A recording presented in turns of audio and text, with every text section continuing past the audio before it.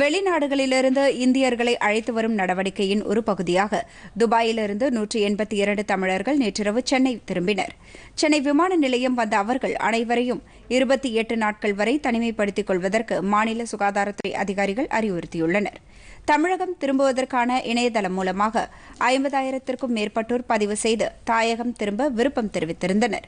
முதல் கட்டமாக 2 சிறப்பு விமானங்கள் மூலம் 359 தமிழர்களை சென்னைக்கு அழைத்து வர முடிவு செய்யப்பட்டது. முதல் கட்டமாக 182 பேர் வந்துள்ளனர். விமான நிலையத்தில் அவர்கள் அனைவருக்கும் உடல் வெப்ப பரிசோதனை மேற்கொள்ளப்பட்டது. மேலும் சளி மற்றும் இரத்த மாதிரிகளும் எடுக்கப்பட்டு கொரோனா பரிசோதனைக்கு அனுப்பி வைக்கப்பட்டுள்ளது.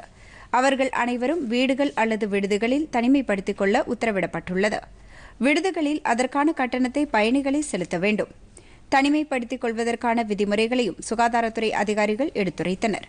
கொரோனா பரிசோதனை முடிவுகள் வெளியானதும் நோய் தொற்று உறுதி செய்யப்பட்டவர்கள் மட்டும் மருத்துவமனைகளில் சிகிச்சைக்காக அனுப்பி வைக்கப்படுவார்கள் என்று சுகாதாரத்துறையினர் தெரிவித்தனர். பொதிகை செய்திகளை யூடியூபில் தமிழ் நியூஸ் தூர்தர்ஷன் என்ற சேனலிலும், ட்விட்டரில் Tamil news Doordarshan @DD news Chennai என்ற பக்கத்திலும் காணலாம்.